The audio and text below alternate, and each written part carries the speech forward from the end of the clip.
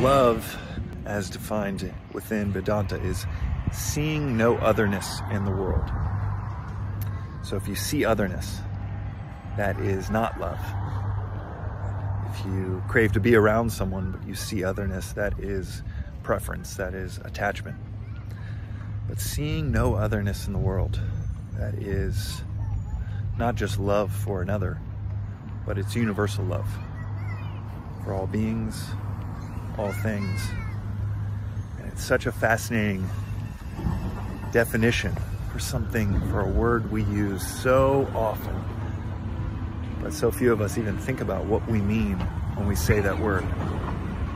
So when you use that word, do we use it as preferential attachment?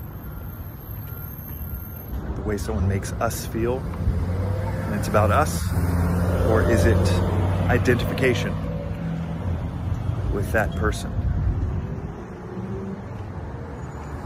Is it seeing otherness, or is it seeing oneself and identifying with another?